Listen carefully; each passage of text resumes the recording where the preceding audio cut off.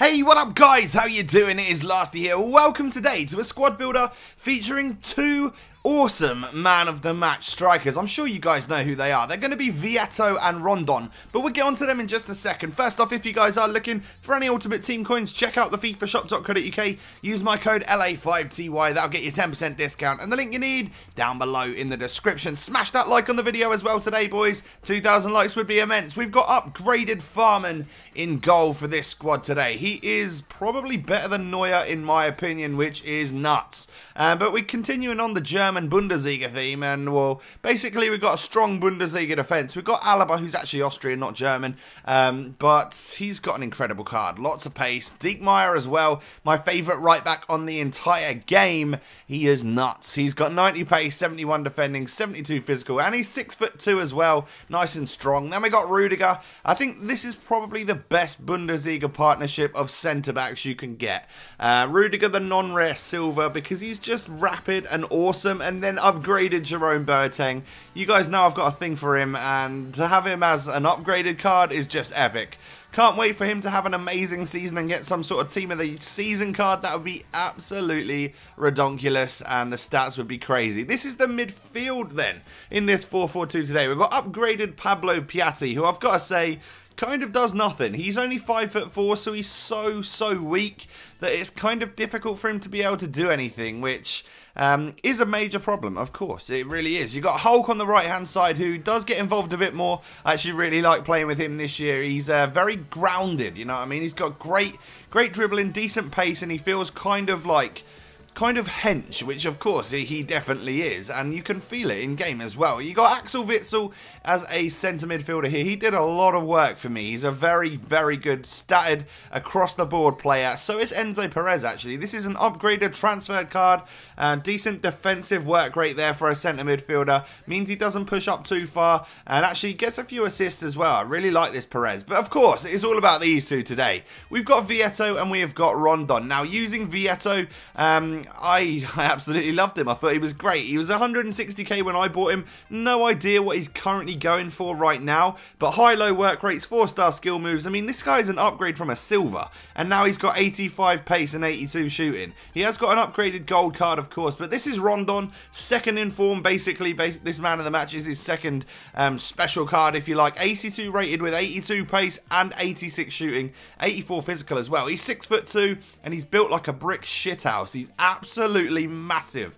When you're in game, he is absolutely hench, a little bit like Hulk. This squad, I reckon, is around 350k at the moment, all depending on what those man of the match cards cost. The rest of the players don't really cost you that many coins. Again, maybe Boateng and that is a bit expensive, but other than that, it's the main orange two which are the expensive ones. The squad's not that crazy. It's not exactly a major hybrid or anything, but I wanted to build a nice overpowered squad that features these two man of the match cards, because I was winning games pretty much. I think I lost 2 games in a row, or no, I lost 3 games in total, but 2 in a row, and it wasn't good. But then this team just came alive, like, oh my god, it was insane. Vietto seemed to be the sort of player that would score those poacher goals, which I was expecting a little bit more flair from him. Like, right here, he misses a penalty, but then, unlike Messi, he actually sticks the rebound in the back of the net. But Rondon was probably the main man. He got more goals than Vietto did. I was pretty much trying to get the ball to Rondon because he interested me a little bit more than Vietto did. Sorry.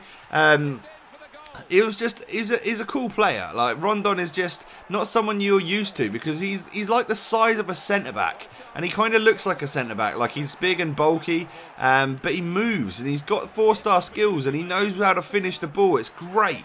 It's awesome fun to use, but Vietto did actually score me a couple of nice goals, I have to admit, and we'll get to them in a moment. But you could do this all day long with Rondon, just sort of LBY over the top, and he's going to run onto it. You can do it with both of them, as you can see right here. They're both very good finishers. I think with these man of the match cards, EA tend to put some quite nice stats on them, and some good in-game stats as well. Haven't actually had a look at them, but you can tell when using these players that their finishing must be pretty damn high.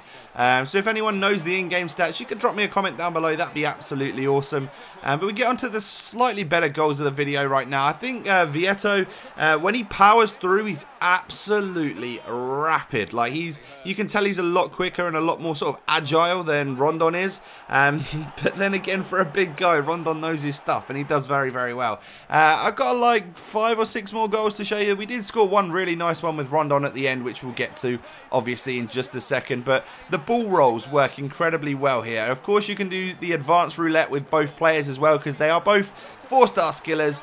And it's a great partnership, because if you think of Vietto as the little and quick one, and then Rondon as the big, massive, bulky guy, well, he's actually got pace as well, so that works out very nicely. He's the one that you're going to aim it to if you're going to put it in the air, though. And here's a good example, of course. Alaba whips it in, and a solid, powerful header to the back of the net from Rondon right there. But look at the skill moves and the little, just the flair and stuff of Vietto is good fun. And the final goal looks a little bit like this. We're going on a tear with Alaba down the left-hand side. We triple tap it in and take a look at the finish. Oh, little skill heel click thing into the back of the net. I really like that one, so I'm going to show you again and again. But if you've enjoyed the video, guys, please don't forget to smash a like on it. If you build the squad, let me know by tweeting me a picture on Twitter. Catch you next time, boys. Peace.